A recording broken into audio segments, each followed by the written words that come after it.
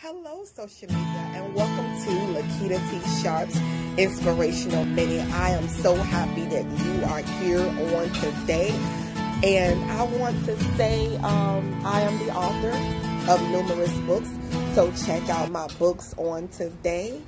Well, you will find yourself, in a situation where you have to be patient.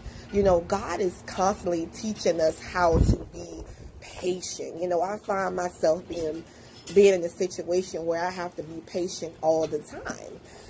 So don't think, wow, it's just me. No, God is teaching all of us patience when it comes to certain things, just patience trying to get through the pandemic, patience when you're in the parking lot waiting for something or waiting for the traffic, patience, at the store.